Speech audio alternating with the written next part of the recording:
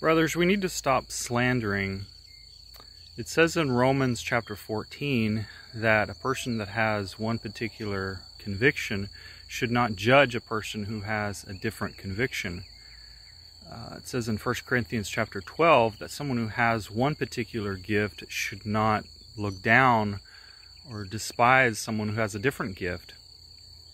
We in our denomination, we tend to look down on people who have different gifts or callings than we do. It was a little over 10 years ago that I was in one particular church. I've always been a member of the Church of God Seventh-day. At one time, I was visiting. I used to. So a little over 10 years ago, I had been helping out with a non-denominational Sunday church that had just built a new building. And I have experience in sound systems as a system tech, and they had a new digital console, and I had experience, and so I was helping them every other week. I would help run the sound. I helped them set up and commission the system. There was one member of the Church of God Seventh-day who left our denomination to join this church. But after that, the leaders of the Church of God Seventh-day would slandered this guy, said a lot of really unkind things about him, like, oh, the people at this church, they're not spiritual, and their worship is just for show, and they have this performance. And there was a lot of really slanderous things said about this church. But I attended both churches, so I had a little different perspective. I think it's interesting that a church that has one baptism a year will criticize a church that has baptisms every week. I think they had baptisms every week. It may have been once a month, but there was a lot of people baptized. There were a lot of lives changed.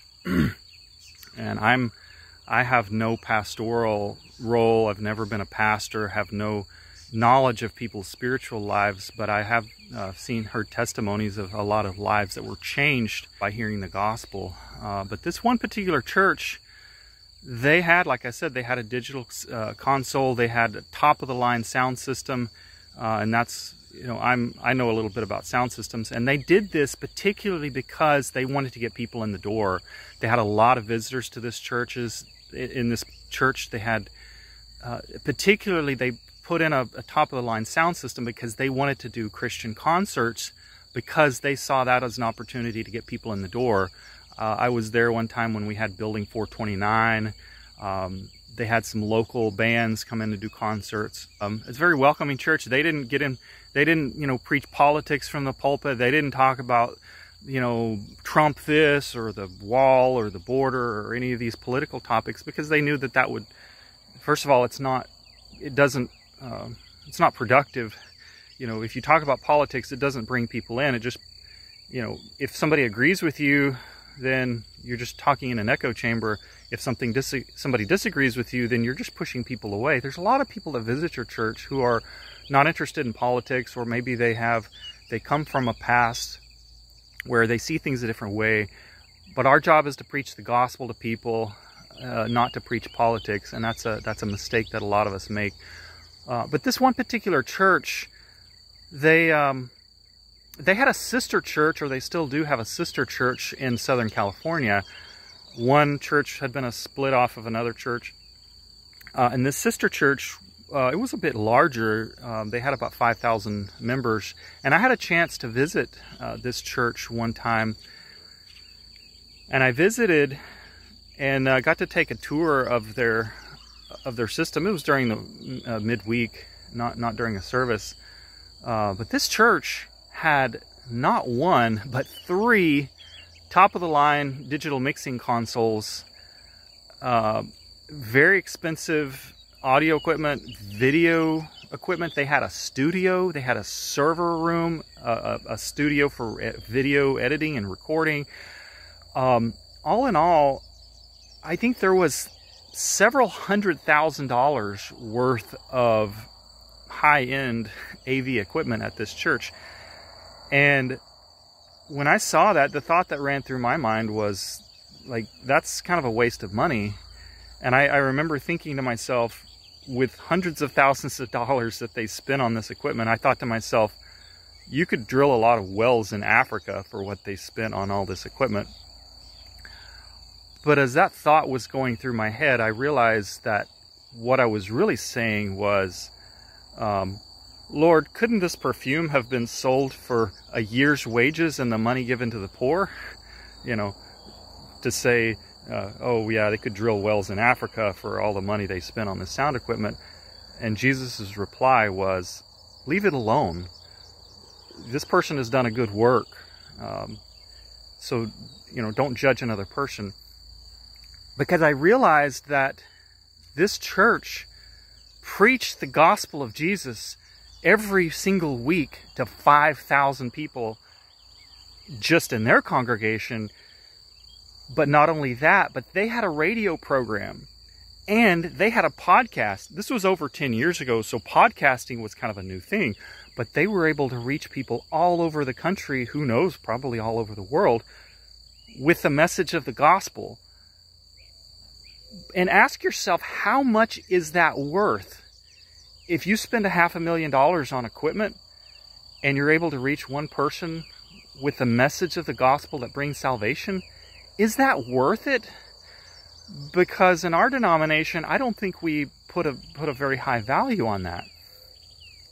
Around the same time, I was a member of, I went to a Church of God General Convention.